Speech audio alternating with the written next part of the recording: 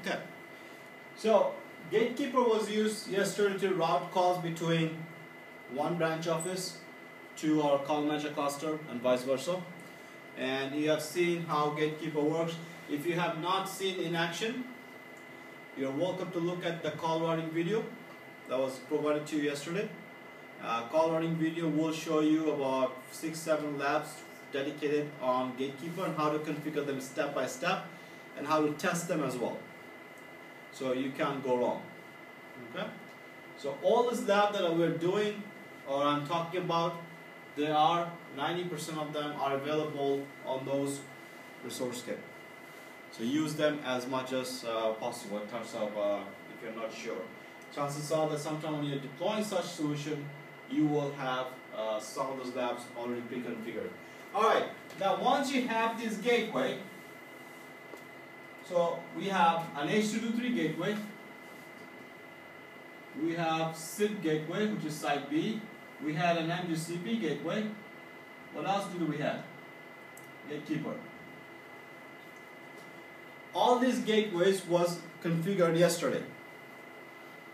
I believe you guys, most of you guys configured those gateways, right? Gatekeeper. Right. Then you have created a 911 pattern.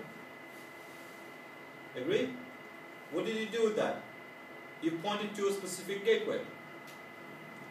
So let's say you create a 911 pattern and you pointed to the SIP gateway. You made the call. Most of you guys made it to work. But if you had to use that 911 for side B or HQ, what did you have to do? Change it. You had to change the gateway and point it to the MGCP. So there was a question about it. How do I make sure that the side B users use side B gateway, and when the HQ makes the same call, they use HQ gateway? Now we will learn how to use that two ways. One, using a method called calling source space and partition. Second is a method called local route group. But for now, before we go that far, there are a few fundamental things that we have to be clear about. First fundamental thing is that when a route pattern is configured, such as 911, with its default parameters, pointing to a gateway, this is considered to be a single point of contact. It means no redundancy. There is no redundancy in this environment. If that SIP gateway goes down, your 911 is down. Okay? So when a route pattern points to a specific gateway, that pattern is depending on that gateway. Gateway goes down, the pattern is useless. So there is no redundancy. This type of deployment is good for small business where they have one gateway. Okay?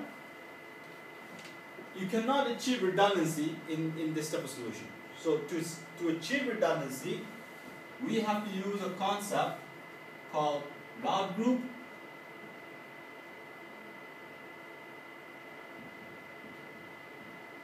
and route list.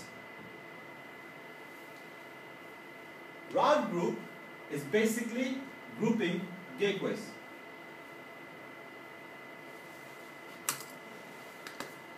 Route group is a mechanism of grouping gateways. So let's take a look at Dubai and Abu Dhabi. This is Abu Dhabi, and then you have Dubai. You have gateway on each location. An E1 gateway here, and an E1 gateway here. Let's assume Dubai, you have two E1 gateway for redundancy, for high availability. And one is a primary, one is standby. In this type of environment, what you want to do is create two route groups, one for each site. One route group, short form is RG, Abu Dhabi, and you point this gateway to that route group. Then you create another route group called Dubai, and you point these two route gateway into this route group. Now, technically, you could have achieved all three in the same route group. But the problem is the call routing requirement in each city is different. the call routing requirements, the number format requirements for each particular provider from a particular city is different. For example, in Dubai, to dial a local call, you dial 7 digit. But the same 7 digit may not be a local call in Abu Dhabi. So call routing thing will fail. But calling from Dubai to Abu Dhabi, you gotta dial the city code, 02. But calling from Abu Dhabi to Dubai is the other way around. You gotta dial 04. So the requirement of the service provider may not meet with putting them all in the same route group. So what is a route group doing? Route group is grouping gateways from the same city, from the same cities, in this scenario, of course. So I create two route groups, Abu Dhabi and Dubai. Abu Dhabi, I put all the Abu Dhabi's gateway. Dubai, I put all the Dubai's gateway. Now if I have multiple gateways, the route group has a choice. Either send the calls to this gateway first, and this gateway is second, or send the calls linear and circular. Circular means random. One call goes here, one call goes there.